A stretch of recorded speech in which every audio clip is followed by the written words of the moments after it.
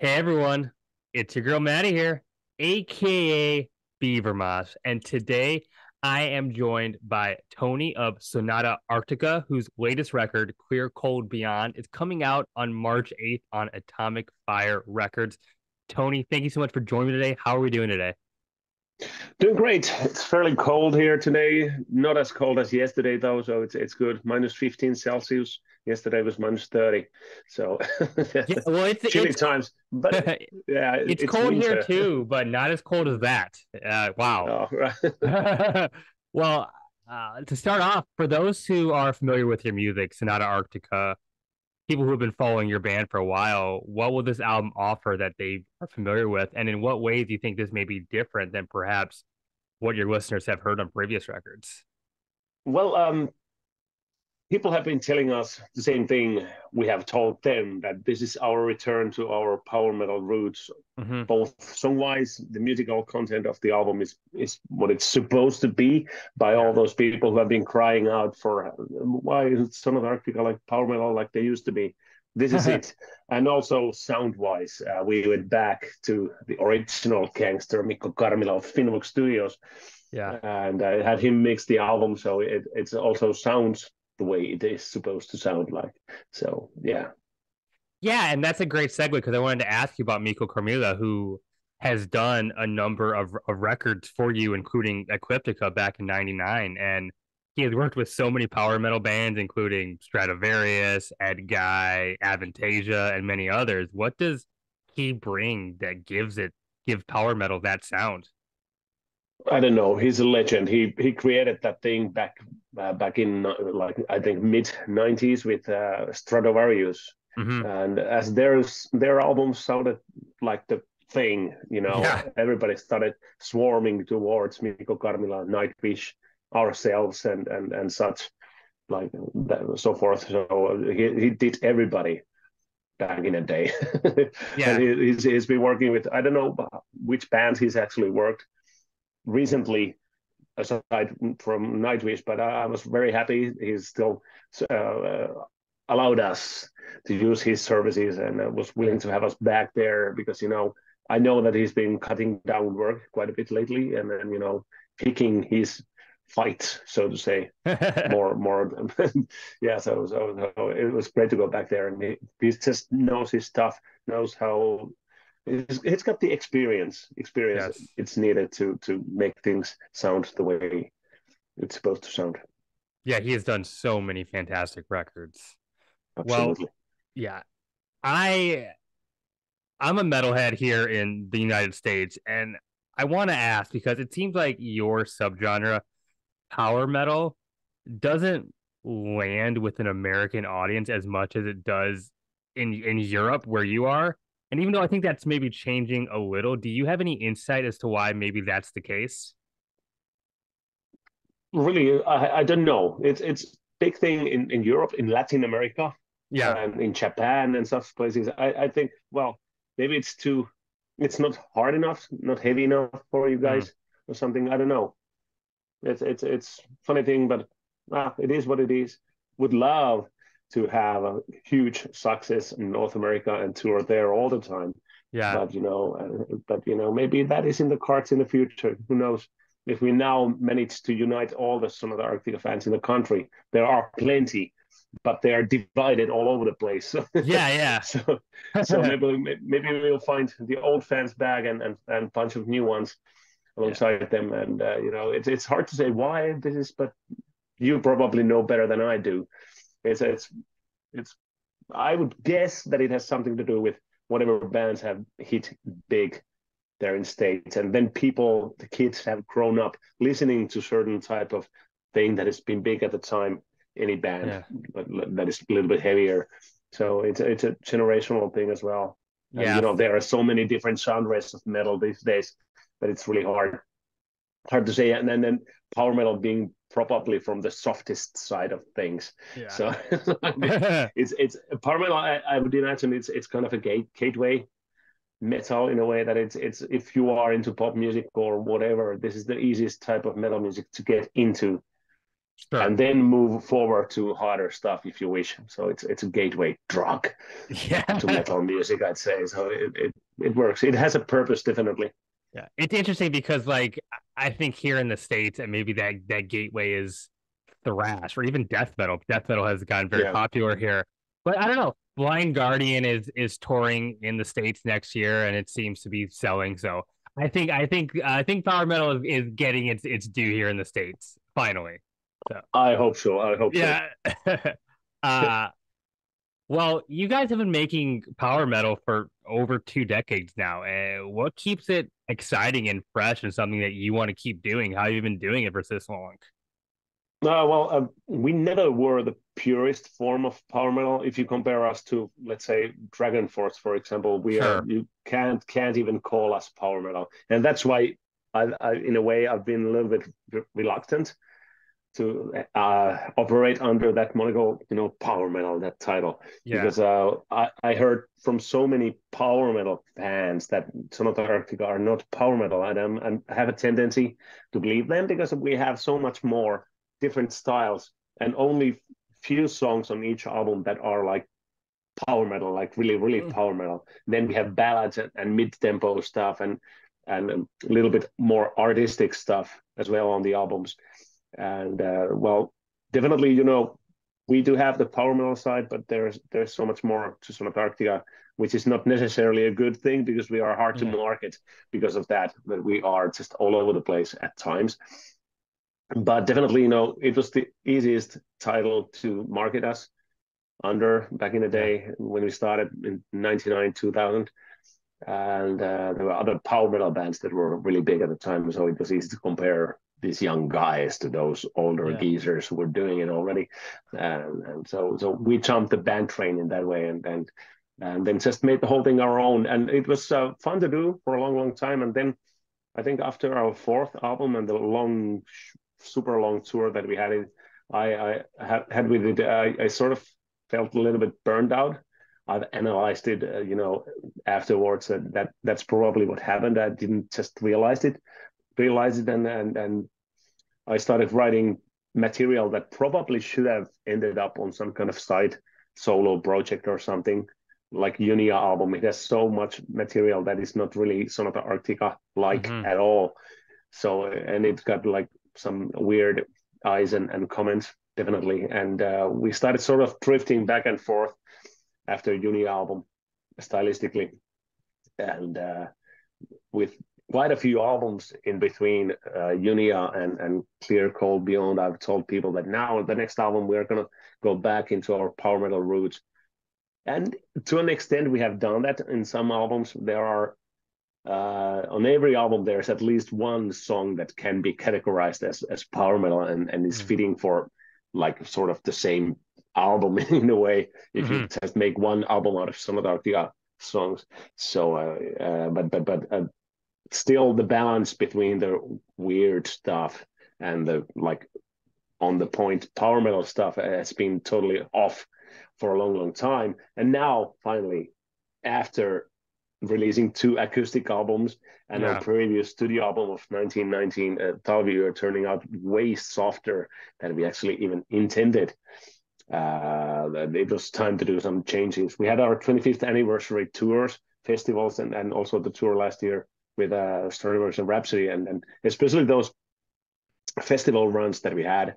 And when we were playing the old power metal Sonata Arctica stuff, it allowed us to see the fans how they react to the old Sonata Arctica, Yeah. and they were having so much fun, and we got so much energy from the people, and realized that these people are still there for us, and they want to hear this kind of stuff, and it was so much fun to do that Yeah. we felt that this is going to be the core of our band in the future, and we're just going to build and write new stuff around that, and that sparked the idea to go back and do album like Clear Cold Beyond, which is mostly power metal. Now the Yeah. balance is right, I think, because we can't be just a full album, one album, like full album of power metal, like straightforward stuff. Yeah. We need the more artsy side to it as well, because those adventures have their own fans as well, and Yeah. we have to please everybody. But still, we are now on the right track. Yeah, and I've heard the record, and yeah, you are correct. It is very, very much a power metal record. It has the big hooks, but it has the heavy guitars. Now, you said something that I agree with and I kind of disagree with.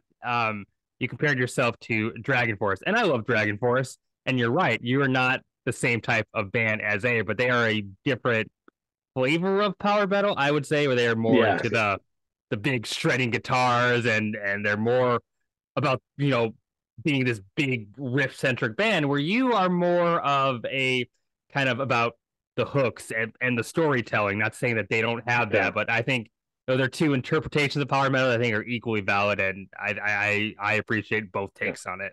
Yeah, I think Dragon Force is the extreme side, and we are the opposite. We are the emotional side of power metal. Sure. I understand that. That's a good point, actually. Yeah. Yeah.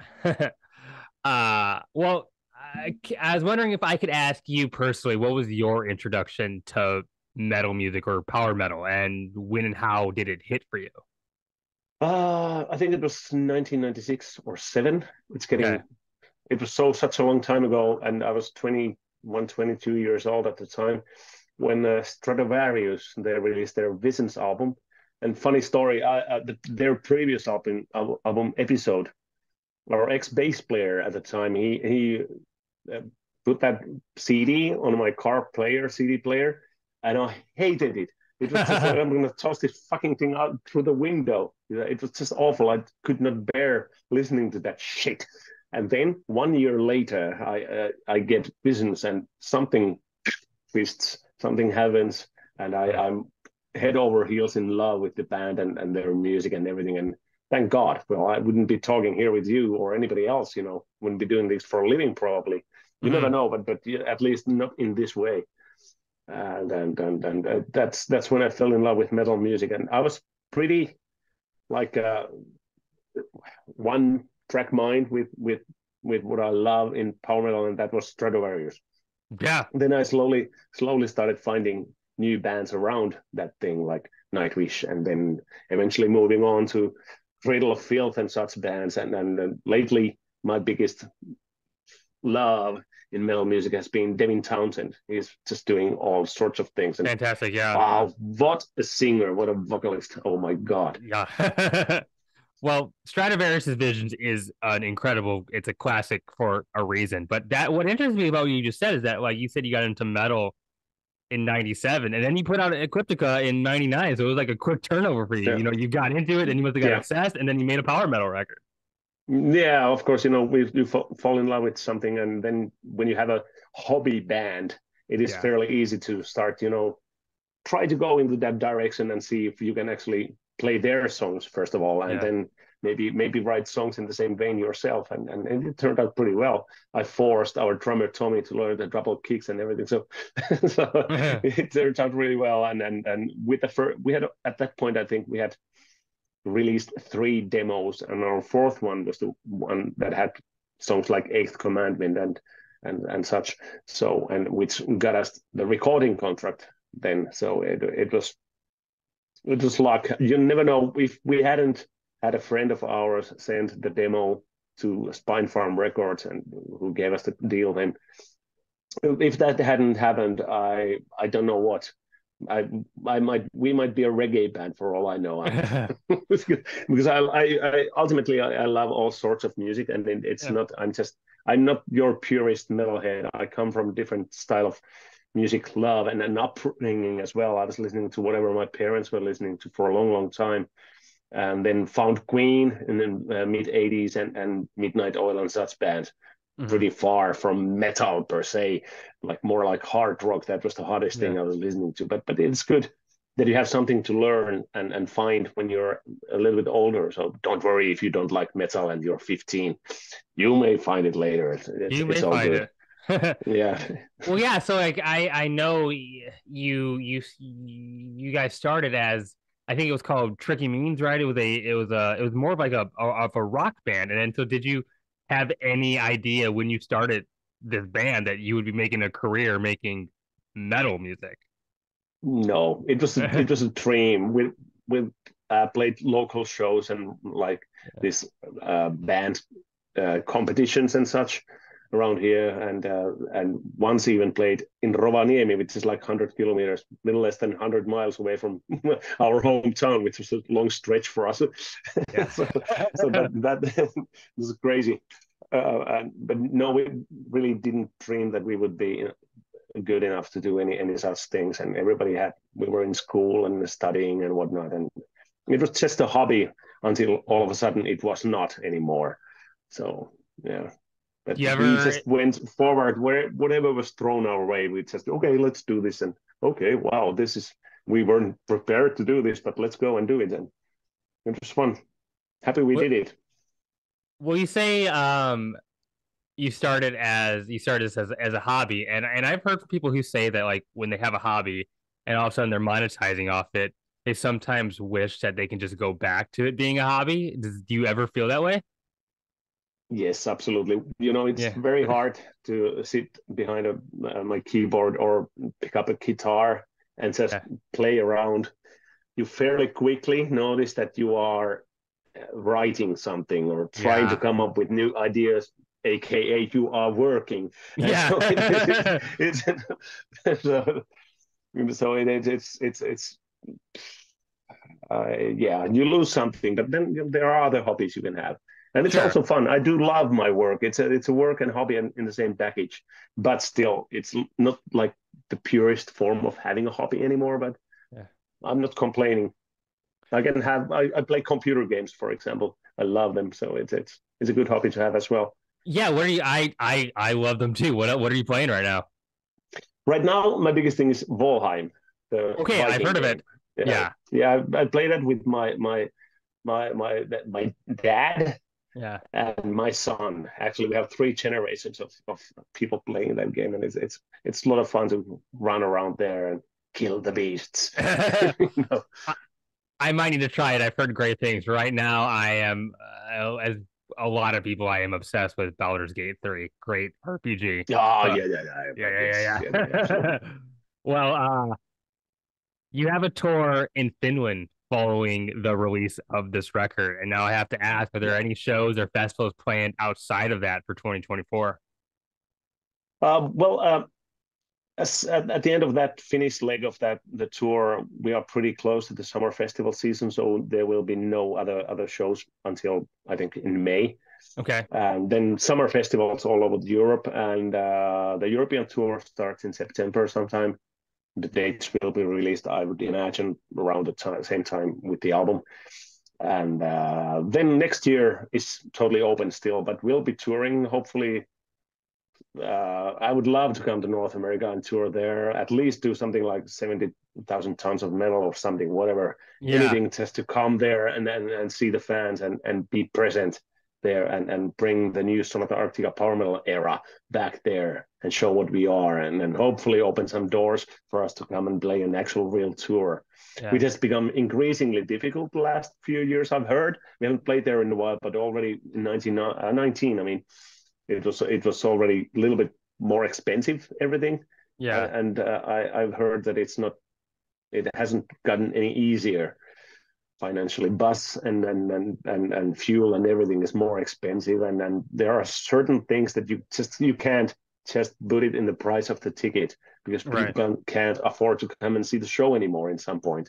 So it's a little bit of pain in the ass for a band our size because we just recently, at least with the style we were playing before, this power metal thing, we didn't get enough people to see the shows, Yeah. and it's like spending 7 weeks touring the region and area we love. I love touring North America. It's my favorite place. Over the bus and everything, the atmosphere and so much to see there. Yeah. But after such a long tour, when you go home with a bill to pay, Yeah. it is not a pleasant thing at all when this is actually what you make your living with. Of course. Yeah. I've heard this a lot, and I'm always surprised when a band from Europe comes here and tours, and I go see him, and it's great, but it's not a full room. Like, how are you actually making any money off this? This must be like you're just doing it for the fans, and that's great. But it's like, oh, that must hurt. Yeah, Yeah, but still, look, it's not all about money. I'm yeah, willing to take a minus, not overly big, but yeah, still, it's okay for me because I love touring there, and yeah. it's fantastic to see the fans and it's like a traveling vacation in many ways, Sure. and just love it there, and it's okay. I don't care as long as it's affordable, Do you have a favorite city and you love playing in North America? it's very hard to say. Not really. Yeah, And I'm not sure if it's even fair to say, but there are certain cities that are fun to go to always. of course. But my most favorite thing is to go into a place that I have never seen before, or in a city we've been before, but I already have in mind that now I'm going to see something that I haven't seen, something in the city, a place or whatever. I would love to go to Vegas, Las Vegas, and actually like see Grand Canyon or something like that, which is Yeah, something I've missed. But I've seen a lot of things, but there are like gajillion things I would love to still do, and maybe one day go on like a vacation type road trip across the continent. of That would be course. the dream. Well, Tony, looks like we are running a little. We are kind of hitting that time, but I want to thank you again for joining me. This was a great conversation. And for everyone watching at home, uh, look out for the new Sonata Arctica record, Clear Cold Beyond, coming out March 8th. And hey, my name is Maddie, aka Beavermont, and I am signing off.